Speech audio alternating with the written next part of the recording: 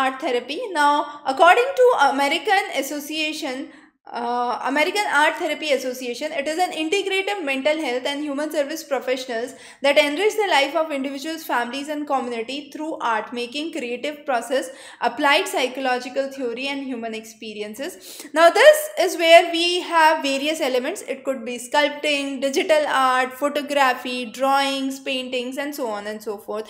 Any form of art actually creates much more interest. It gives a individualized treatment to an individual, and the intervention of the student's problems can be analyzed because of the art therapy. For example, there is a good example of house tree person test. So here person are asked to draw a house, a tree, and person, and based on the picture which is created, the person's emotional, cognitive, and social state is analyzed. The next is mandala assessment research instrument, MARI.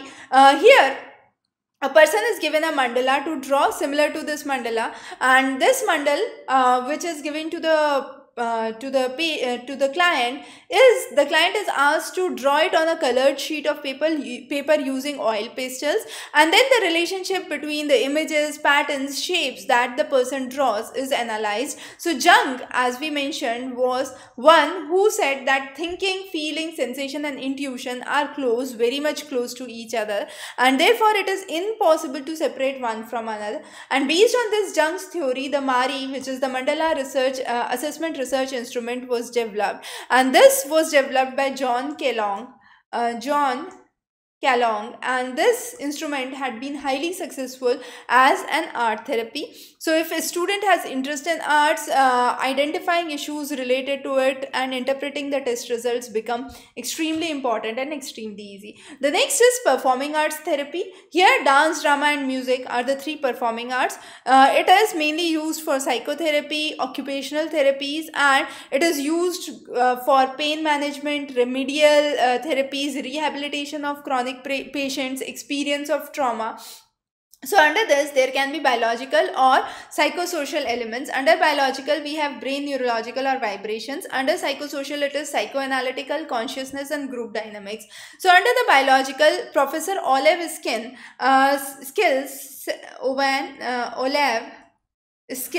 said that there has been effect of low frequency on cellular systems of the body, and this has been the reason for the performing arts. Under psychoanalytical paradigm, it talks about consciousness plus unconsciousness being dealt together, and this is found in dealing effectively with suppressed desires and conflicts.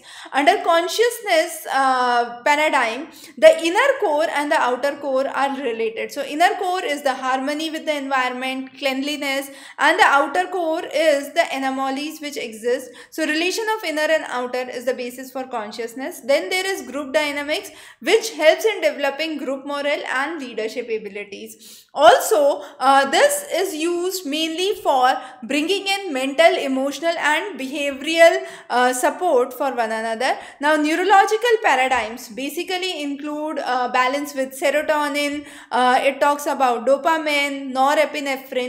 Under the brain, we have all the four lobes which are affected and influenced by the performing arts therapy.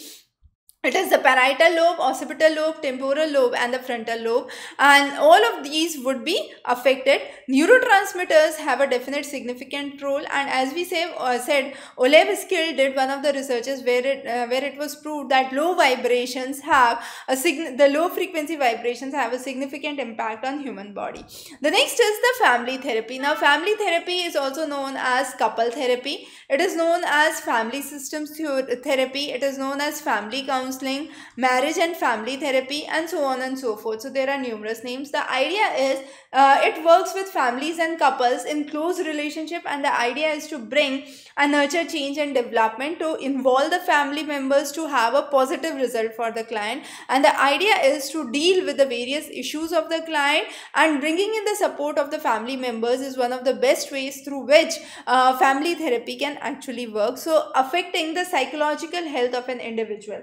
Now under this, there are various elements. For example, relationship education and counseling, psychotherapy, psychoeducation, communication therapy. Then we have transgenerational therapy. Transgenerational therapy focus on changing the individual. So it does not believe that the whole family system would be targeted. Rather, it targets only the individual, and therefore it is known as a systematic study. Clear? So that is transgenerational therapy. Then we have a narrative therapy. Narrative therapy talks about emphasis on the content, separation of the problem from the person. So narrative therapy helps you to identify the values and the skills associated with them.